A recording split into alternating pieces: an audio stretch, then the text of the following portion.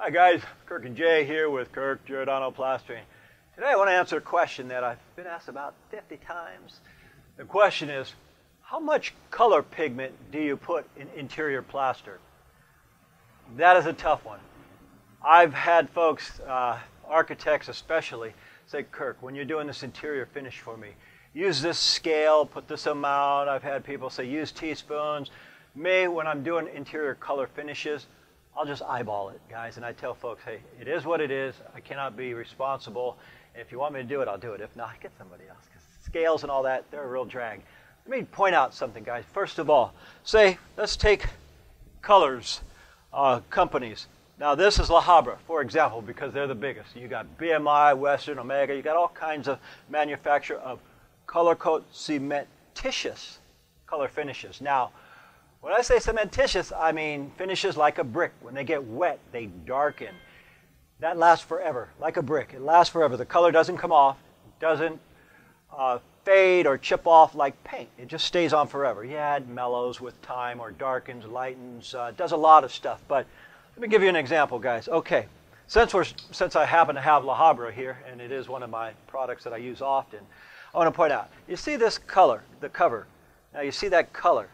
I think it's photoshopped myself, but that's dark and it's super rich. Usually you'll have to use a lime, you have to have a plaster, say like these right here.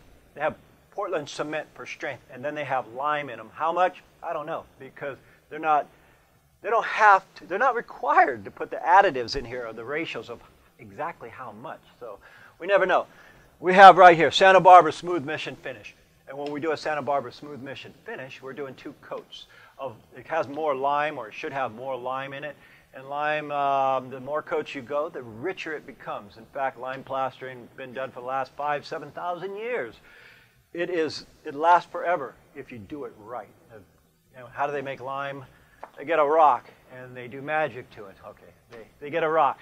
They heat it up to over 2,000 degrees. And they used to make the putties out of it. Now they take these limestones and they heat it up and bring it to a powder form. Same with gypsum. Gypsum we're going to go over in a second.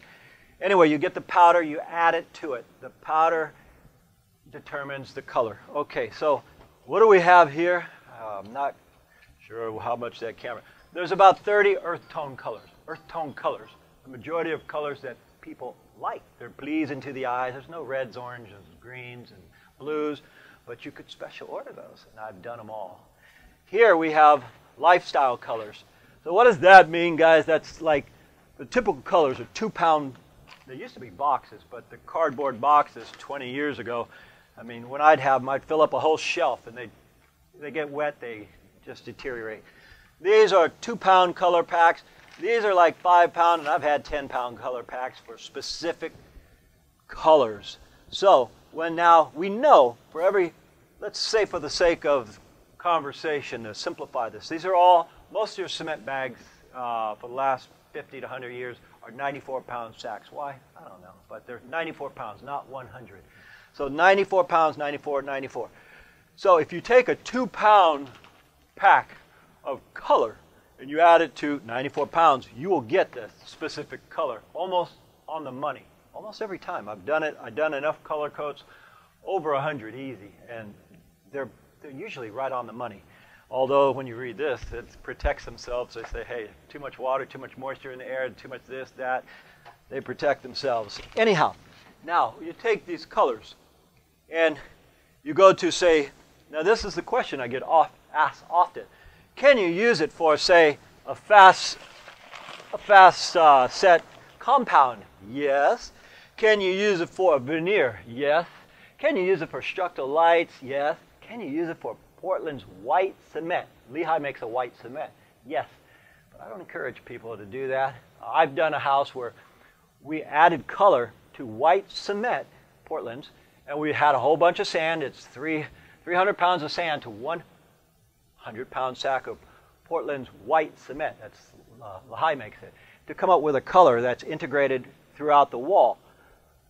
Do I recommend people do that? No. You never get the color you want. You can try it, guys. I've tried it 50 times. You're never going to get the exact same color that you want.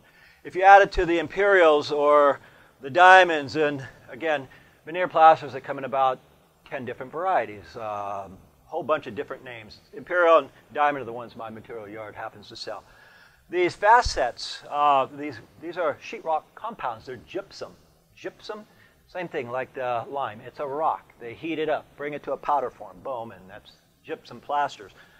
I got other things here, but for the sake of trying to tell you guys how to add color to it, I'll get into that right now. Okay, generally what we'll do is, for example, these are 100-pound sacks. A 100-pound sack, you're going to use a whole bag of this if you try to match the texture on one of these. Now, some of these other bags are 50, 50, 50, 25. So it's kind of easy. You get 25, 50, and 100. So if you're using a 100-pound sack, you put a whole bag.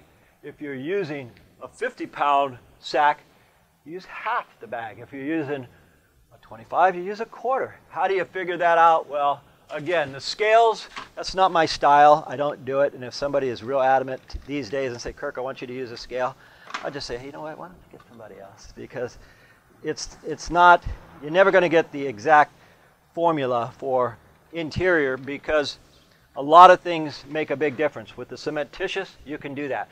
With any of these, if you try to get the same color with any of these, you got to think this. This will contaminate a mix.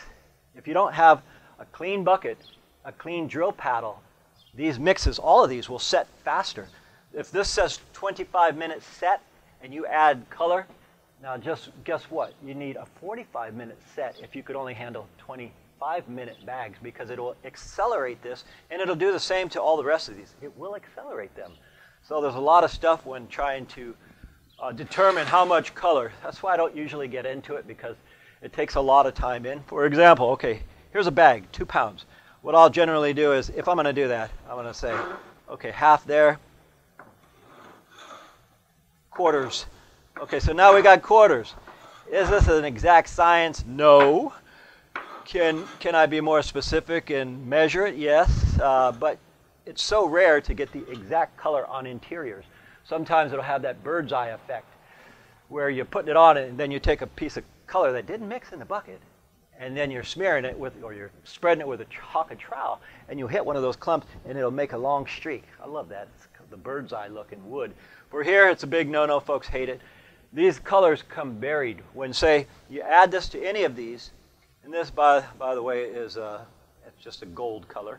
But you add these to any of these guys right here, you will accelerate that. And when it dries, usually whatever, if it's a veneer, you mix it, and it's wet. And when you apply it, it stays that same color.